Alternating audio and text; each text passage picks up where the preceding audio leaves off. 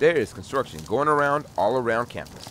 Big strange metal pieces are being placed all over entrances off buildings. They're called bollards. So bollards are erected anywhere where you have a gathering space or a potential location where someone could drive a vehicle in or where they could cause some mass casualty damage. So you've seen the poles that are being installed in the concrete outside those doors right there.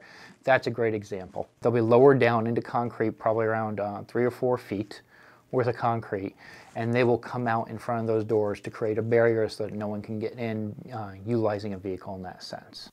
With all the construction going on, it can get hard to get around from class to class. So I asked Kevin, why are we building these structures now?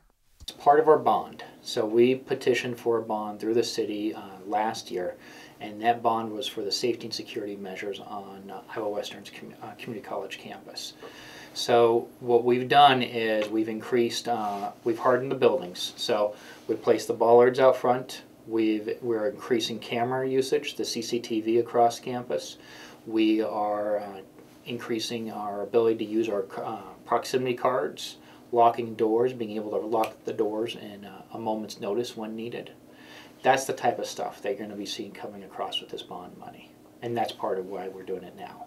With another week of your exciting IWCC news, I'm Tapiwa Muchekwa.